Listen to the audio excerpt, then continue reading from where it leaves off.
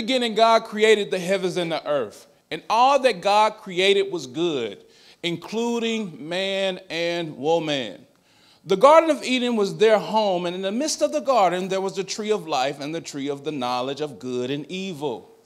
God gave them specific instructions saying, if you eat of the tree of the knowledge of good and evil, you shall surely die. Well, we chose the latter. And this death formed a separation between God and all mankind, aka the veil. This veil was implemented for our protection, but also existed because of our choice. The veil limited our ability to fellowship with God. Because of this, God's influence on mankind was minuscule at best. And the dominant influence on the heart of man became darkness. Although we rejected God, his heart still burned deeply for our fellowship.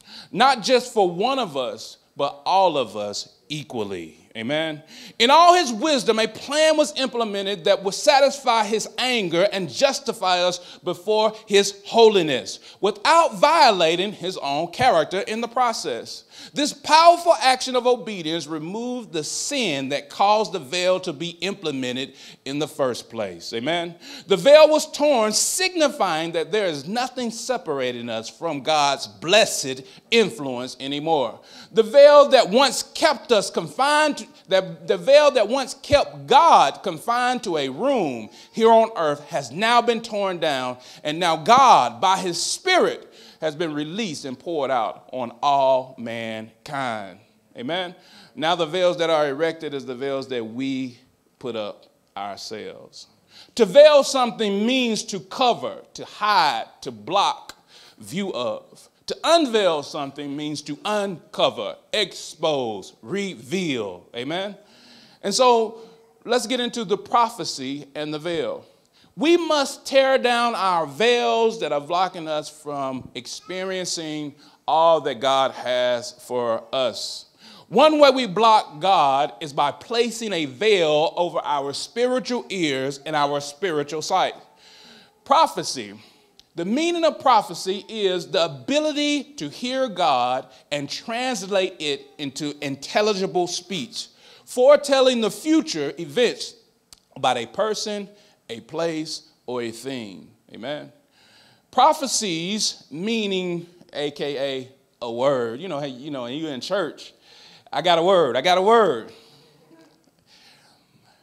It means to utter by divine inspiration, to predict with assurance on the basis of spiritual knowledge. 1 Corinthians chapter 14, verse 3 in the Amplified says, but on the other hand, the one who prophesies, who interprets the divine will and purpose, inspired preaching and teaching, speaks to men, but for their upbuilding and constructive spiritual progress and encouragement and consolation. In the Old Testament, God gave glimpses of his plan through the prophets with the spirit of prophecy about his first coming.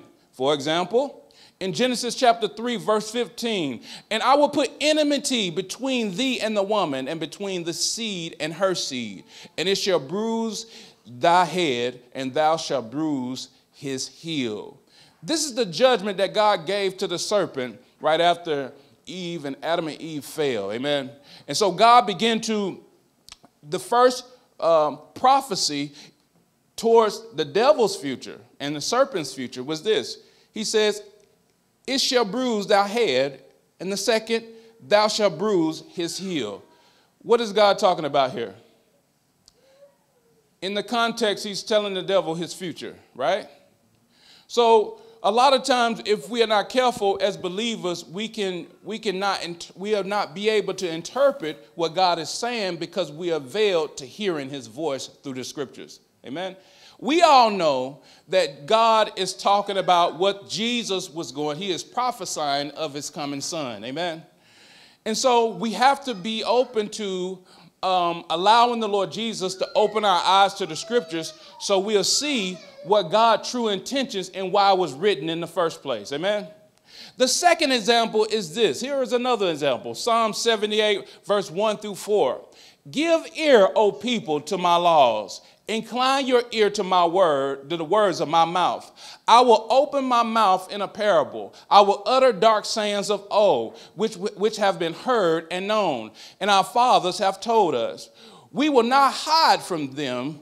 We will not hide them from their children, telling the generation to come to praise the Lord and his strength and his wonderful works that he has done. All right, the context of this scripture is the Psalms, and we in Psalm 78. But the person who wrote this actual verse, his name is Asaph. His name is Asaph. Asaph was a teacher in the courts of David. And he was a powerful teacher. And this teaching in context was written to encourage God's people to live according to the law. Right? All right. But the prophetic utterance in the scriptures is, I will open my mouth in a parable. Who else said that they will open their mouth in a parable?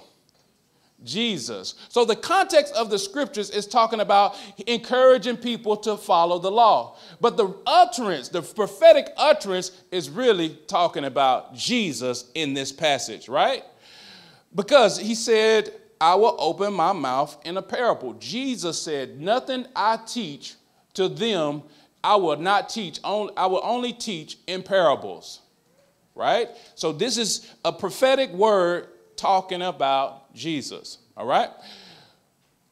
The verse is talking about our master. Dark sayings. Let's go into deeper meaning of the dark sayings. In the Greek, dark sayings means riddle, a perplexing saying, a question.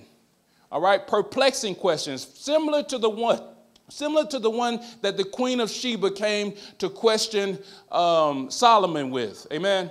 And so that is what that dark saying means. Now, a couple of weeks ago, I taught about allegories. You all remember I was teaching about allegories. Allegory is a story within a story, right? And many times, this is how the Bible is written.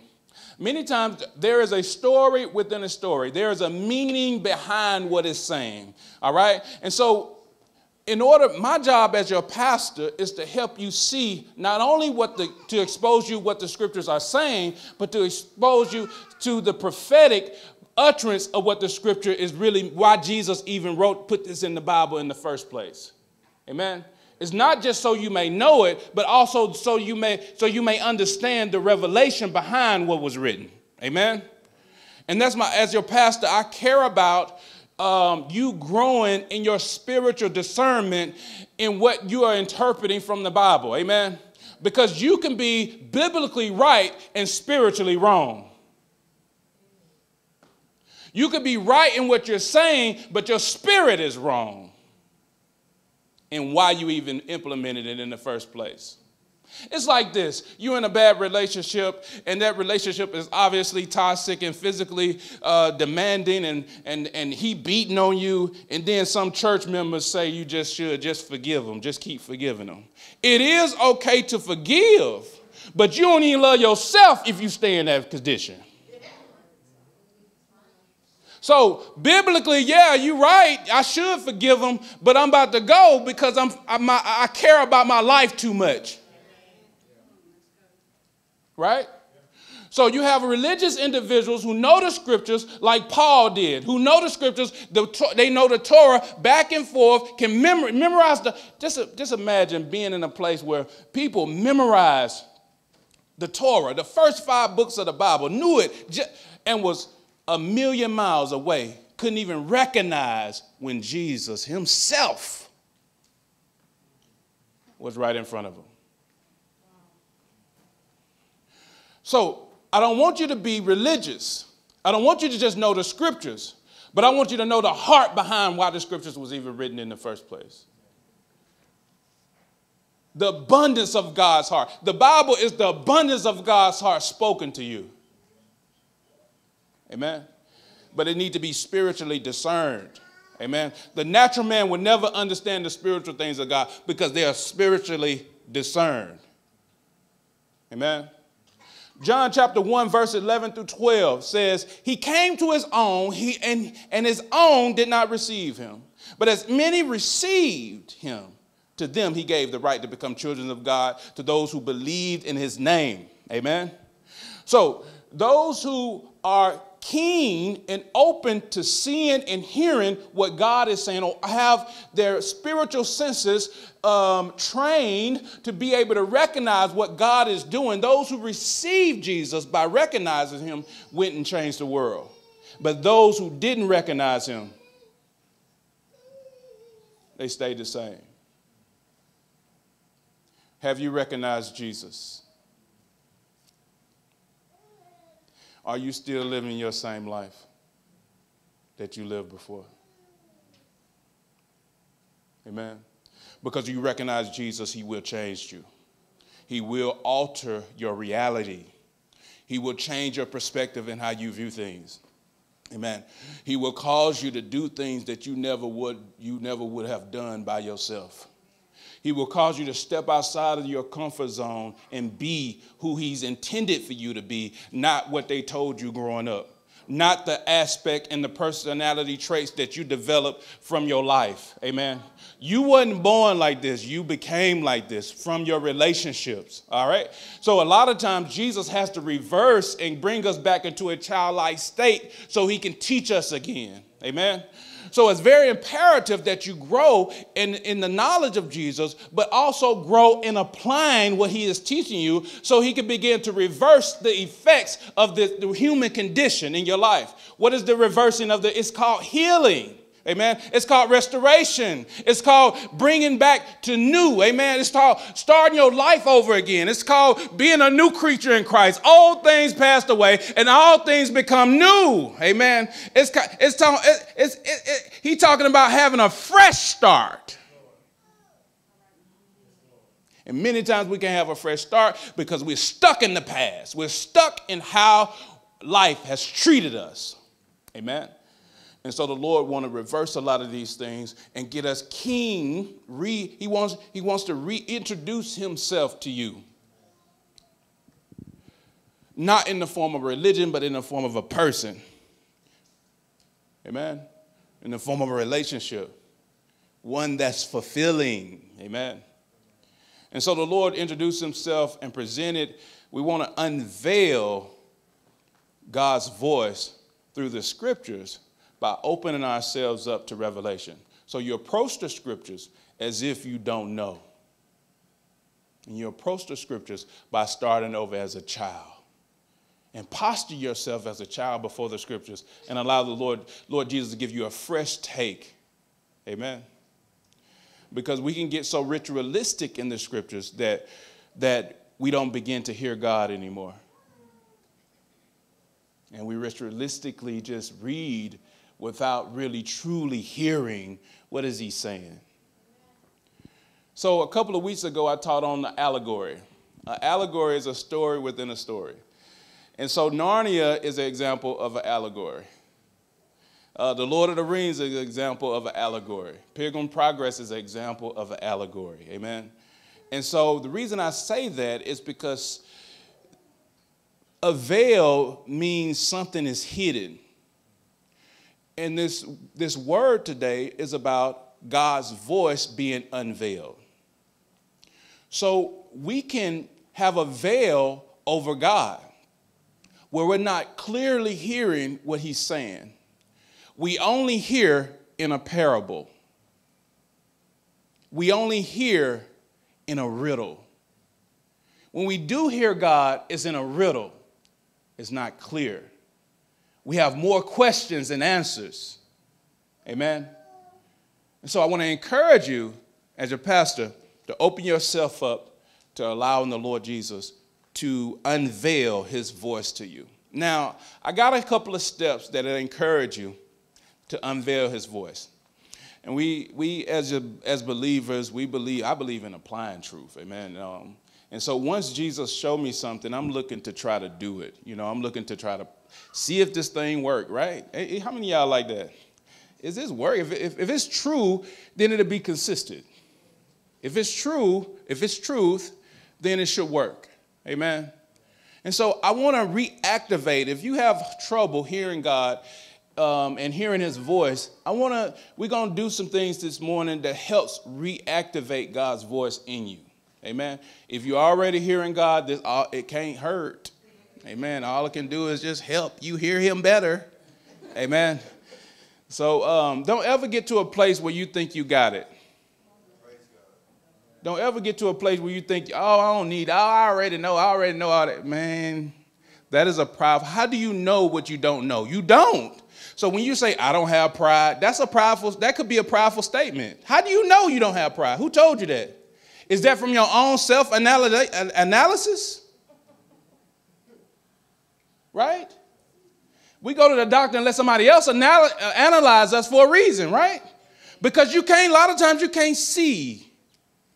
You're blind.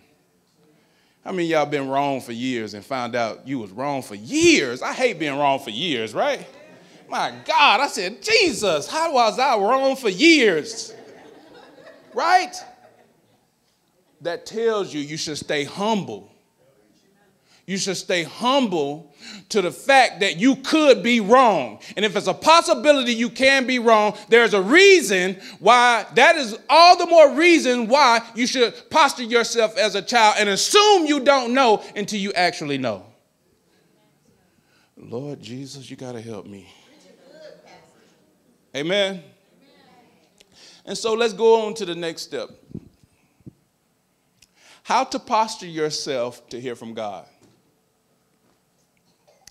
Number one, write this down.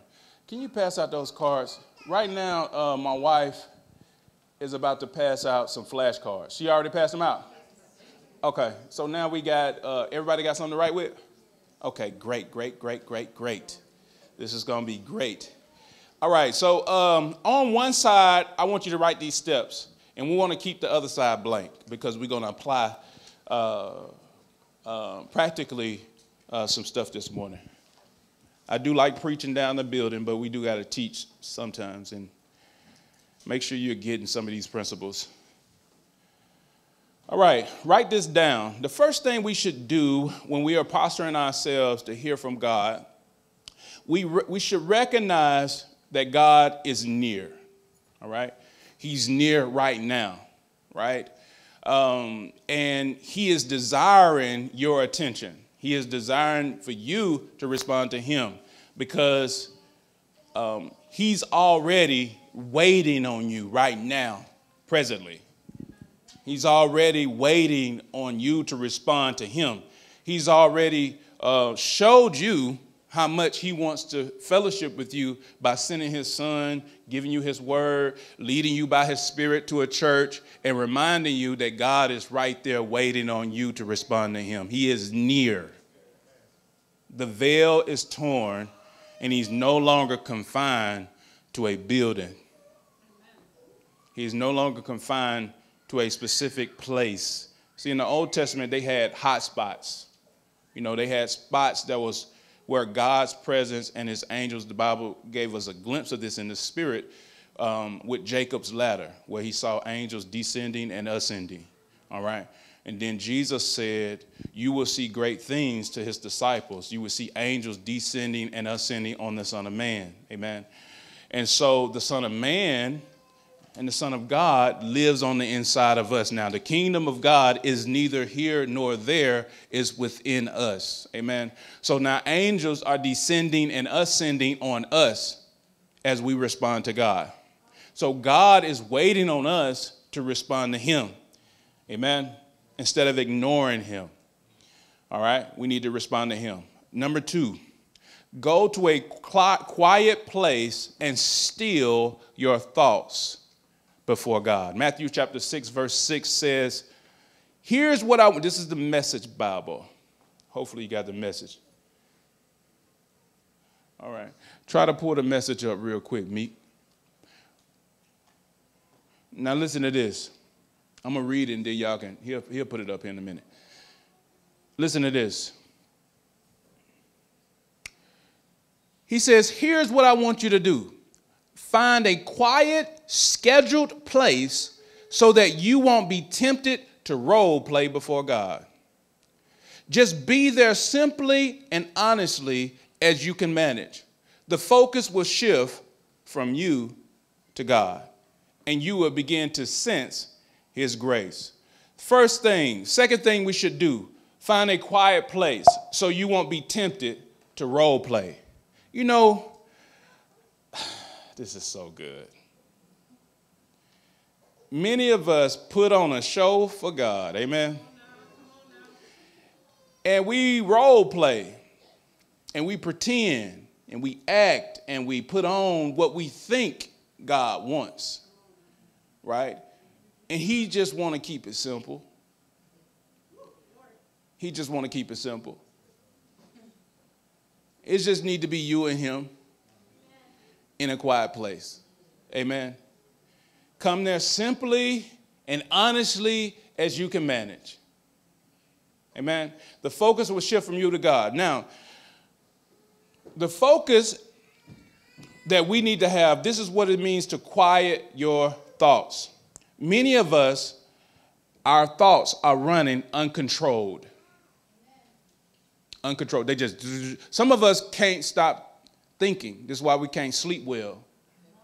It could be a chemical problem. Yeah, you could be dealing with some cortisol issues, adrenaline issues, and things of that nature. Yeah, it's some natural things that we can look at. Amen.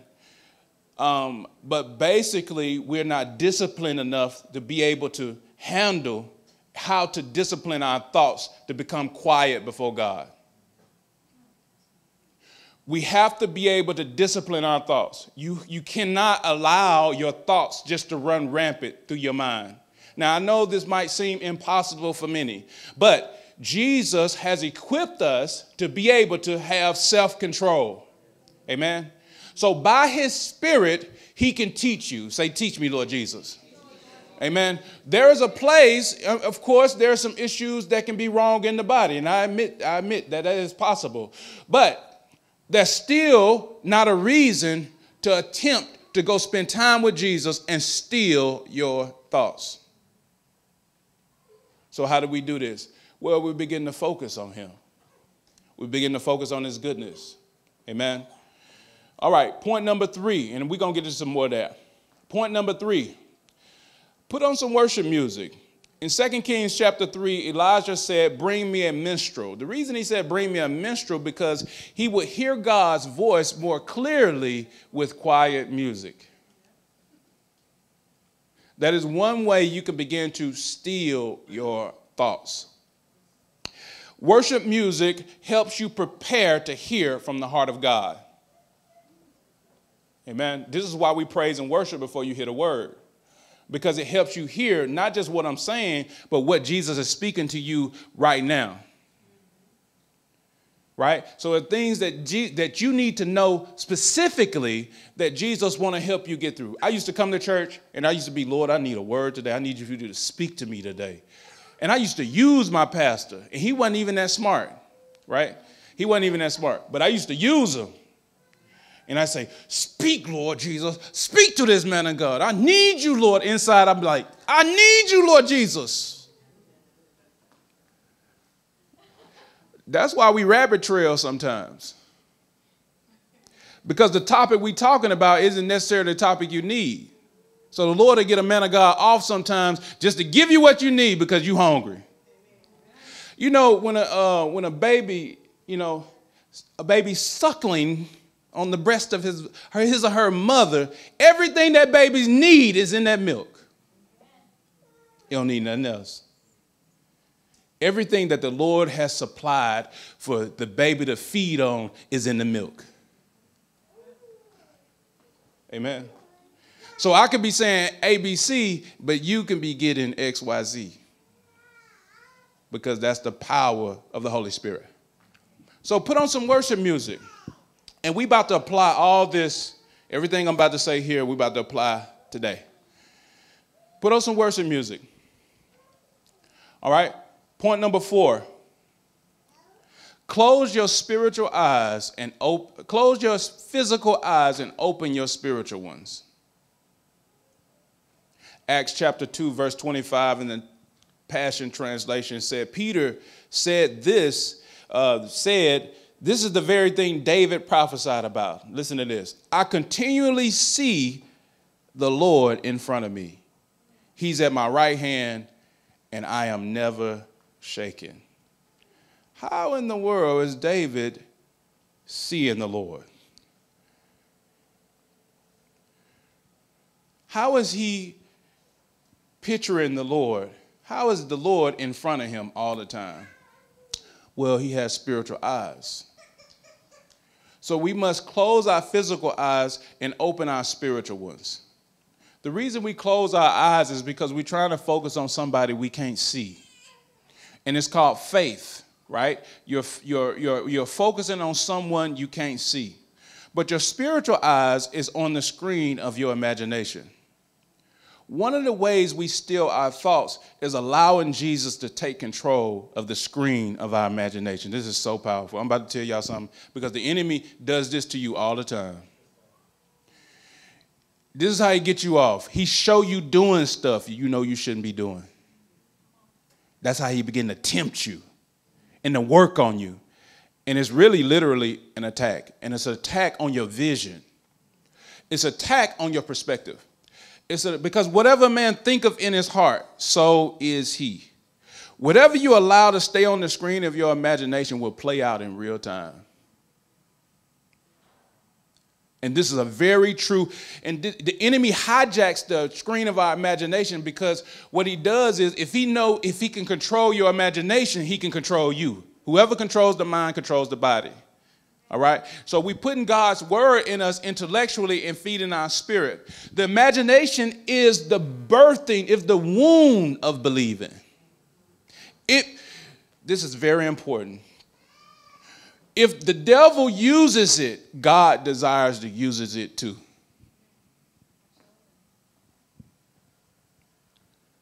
So your imagination is a big part of what God uses to get you to do something. Listen, when you see the word, right? Jesus, the Bible said that Jesus is our example. We shouldn't just see Jesus performing miracles. We should see ourselves doing it as well. I remember before I started going out witnessing all the time, I would see myself talking to people in grocery stores. In my prayer time, in my quiet stillness, I would begin to imagine myself doing the works of Jesus. I begin to see myself forgiving my wife. I begin to picture myself doing what Jesus and his word said I should be doing. You only would do what you see. And if you do what you don't see, that's when we can get in real legalism. And we just go into the works or something, just trying stuff out. Jesus wants his thoughts to actually become yours. He wants you, when you think about him, it actually be what you want to do. Amen. So sometimes that's what the word, one of the purposes of the word, when it changes your thoughts, it changes what comes on the screen of your imagination. His word should stimulate images. Amen. So sometimes what comes on the screen of your imagination is pictures that you can't help that come up. This is so powerful. This is why I know your imagination is more spiritual than we give credit to, because there are images that comes up on the screen of your imagination that you can't control. They just pop up. You see yourself. You see somebody cheating on you. Listen, oh, this is so good. Let me get all in it. Let me get all in it this morning. You see people being disloyal to you. You see people leaving. You see people rejecting you. You see yourself over in the corner crying and depressed. You see yourself, the enemy, he places these images in your mind for a reason. He's prompting you to do something. He's prompting you to believe something that Jesus didn't put there. Man, Lord Jesus, help me. And so he does this by just downloading things from your past. And sometimes he uses the memories. Y'all, how many of y'all, everybody got good memories? No. And sometimes he uses those memories to bring back up things that happened to you. And he's trying to get you to predict. The devil's trying to get you to, they somewhat prophesying what it's going to be like. And the Lord desires that you begin to stop those processes. How do you do that? Well, one way I've learned to do it is by speaking out loud. This is one reason why God, he tells us, he says, it ain't what go in the body that defiles a man. It's what's coming out your mouth. It's what you're repeating that's on the screen of your imagination that Jesus didn't put there. It's what happened to your daddy and your mama. It's what seemed like is running in your family that you're repeating and seeing. You know, daddy died at 55. You know, mama died at 60. You know, daddy got this same problem. So, you know, I got to have it. No, you don't have to have it. You don't have to. If that was the case, we all have some type of mental illness or stuff that's wrong. Listen, you don't have to have it. You can believe against those thoughts. You can believe against those images. You don't have to see yourself in the hospital bed. You don't have to see yourself defeated and broke and without. You don't have to see yourself like this. God has put, he's put his word there to help you fight and have a counter thought to come against what you presently thinking on. Amen. This is so powerful because you can believe something bad is going to happen, right? And it might not ever happen, but your body will respond as if it will. See, this is so important. This is so important. This is why people are stuck. They're stuck in fight or flight mode. Let's get into this right quick. This is not in my notes, but praise God, I got 3 minutes. A lot of people are stuck in fight or flight mode. What does that mean? That means your body is responding as if someone is chasing you and nobody really is. Why? Because what comes on the screen of your imagination, your mind don't know the difference if it's real or fake. You will begin to respond as if it's real. This is why you can't be sitting up just looking at the news all day thinking that's a good source of information. Because them words are designed to get you in fear. They're designed to get you in a place where you're doubting whether you're going to exist in the future. Oh no, Jesus is my Lord. I know I'm going to exist in the future. I got work to do here on the earth. No, it ain't coming in my house. It ain't coming in my house. No evil shall befall me, neither shall any plague. Now, the words say different. Oh, I appreciate you, Dr. So-and-so. You've been trained in what you do, and I'm going to do what I've been trained to do, which is believe God's word and what he told me. I appreciate you, Dr. So-and-so, but I got a Lord and a master that's greater than anything this earth has ever seen. He created the earth. We are not subjects here just waiting on something to happen to us. God has a future for you. He has a plan for you. He has an intended end for you. You don't have to sit there and take it and let them devils convince you of a reality that Jesus didn't give you. It ain't in his word. My future is bright. He done showed me who I'm supposed to be, and that's who I'm going to be. You better choose to line up with what he said instead of what them devils talking to you on the screen of your imagination. You better tell them thoughts, no, Jesus is my Lord. I do what he tells me to do. You don't control me no more. You used to control me. All things passed away and all things become new. All things become new. I'm a new creature in Christ. I used to like that. I used to like it. You used to control me.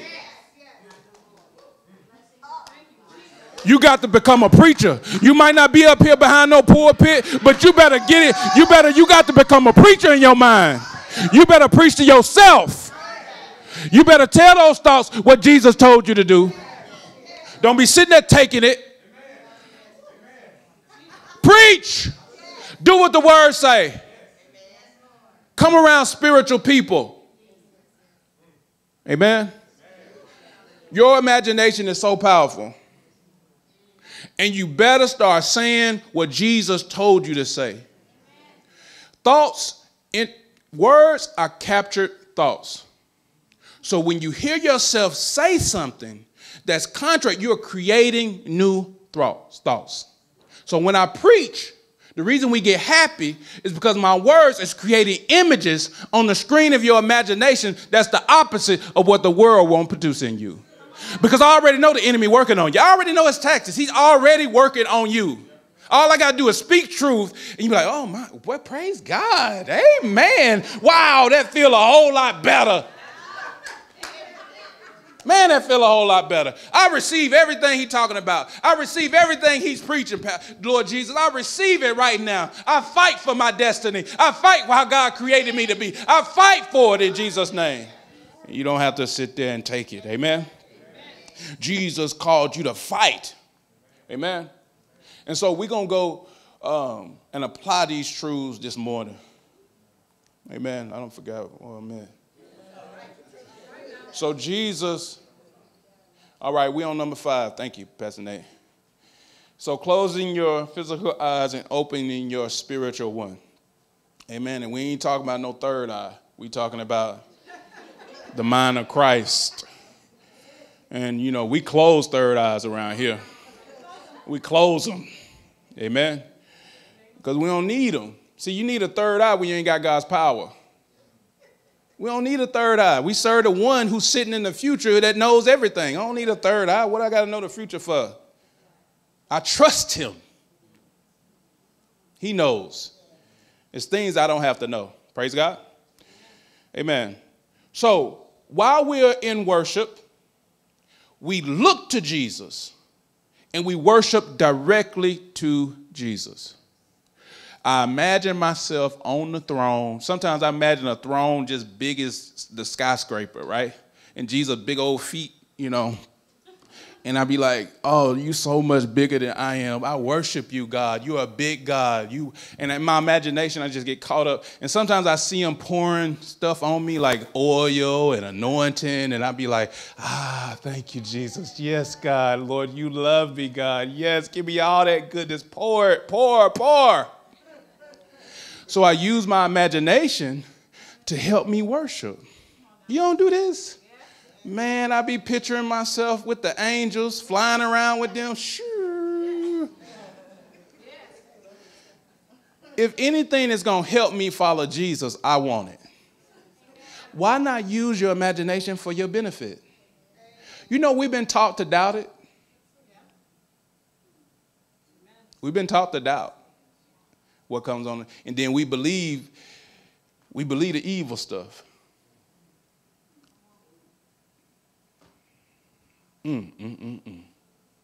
But it's being reversed right now. Amen. It's being reversed right now. Psalms 27 verse 13 says, I would have lost heart unless I had believed that I would see the goodness of the Lord in the land of the living. David's saying here he had believed to see. In order for us to see the will of the Lord, we must look. This is so good. We must look. And what we should look with? Our spiritual eyes, the eyes of our imagination. Amen. I have found that usually God's voice comes as spontaneous thoughts, images, visions, and feelings or impressions. So what I want to open you up to is instead of trying to hear God with these physical ears, let's just use how he created us to begin to allow God to build pictures on the screen of our imagination that is really his way of communicating to us. God uses how we are created to communicate to us. Amen. So number 5, the reason I got you all having the flashcards is for one reason. Is for this right here. Let's write down this point. 2-way journaling. Two-way journaling. The Lord speaks to those that are his. And we hear his voice, and the stranger we won't follow. So one of the things I want us to do this morning, and one of the things that you must do, and I want you to add this to your own personal life, is begin to write down your prayers and your concerns. Lord, what do I do about this? Sometimes it's just the name of someone. Like you having trouble forgiving someone, write their name down, right? As a way of putting their name before the throne room, right? You'll go write their name down. Write down a problem you're having, whether it's money problems, sicknesses, whatever. Write it down. Write down your concern, all right? And write down, what direction you need to go in. Do I need to take this job? Do I need to go get a job? Do I need how to love my wife? How to love my family members? Lord Jesus, teach me how to love you, Lord Jesus. Write down these questions, all right? I advise you to do one at a time, but you can write them all down. All right, just begin to write. It's called two-way journaling. So one side of the journal is your problems. The other side is the answers that he begins to communicate to you as you begin to still yourself before him. As you begin to open yourself up to allowing the Lord to put on the screen of your imagination or to speak to you or to communicate to you. Sometimes he just put words in as answers. Yes, no. We need to get used to the Lord communicating to us. The Bible talks about how we should believe in our heart, but it's not talking about our physical heart. Sometimes that heart in the Greek means mind. And we know our mind is our intellect, our reason, our imagination. It's more than just one thing. But God begins to speak to our mind, which can also translate our heart. So as you begin to still yourself before the Lord, you listen to worship music, you repenting of things you have said and done, you getting right before him, you just enjoying him. Write down before him your problem, and then we want to open ourselves up to how he is communicating to us in this time, actually looking for an actual answer now instead of in the future. Actually looking for what thoughts are coming to your mind now. Like what is that come, and begin to write these things down. Sometimes it's just faith words. I love you. I'm for you. I'm with you. Write these things down. This is the answer. We write down the problem, but a lot of times we just write down the answers. And as we write down the answers, sometimes you get an answer right then and there. And sometimes you get an answer as you continue just expressing your faith on paper. All right? But a lot of times he comes to us in spontaneous thoughts. Just, have you ever been just riding down the road, just a spontaneous thought coming to your head? If the enemy can use that, then God want to use it as well. He's not a creator of anything. The enemy he's not a creator of anything. He just copies God. He just used what God has already created and perverts it into something that God never intended. Amen. So we wait and allow spontaneous thoughts to flow through us, and we begin to think about, okay, Lord, is this you? Now, this is what happens. We have a tendency to doubt what comes into my mind. Now, your thoughts are coming from three sources. There's only three sources. All right? There's only three sources that your thoughts coming from. You got the devil, and you have you and your flesh, and then you have the Holy Spirit. So if we can eliminate two of those, what odds? I'd rather, instead of guessing like we've been doing, at least I'd rather eliminate, okay, he's telling me to forgive. I know it ain't the devil saying that. If you're telling me to, it's easier to eliminate what God is saying when you know the word, and then you have spiritual leaders to help you discern. So that's what we're going to do this morning. All right? We are going to apply these 5 steps. All right? This is what I call a spiritual opportunity.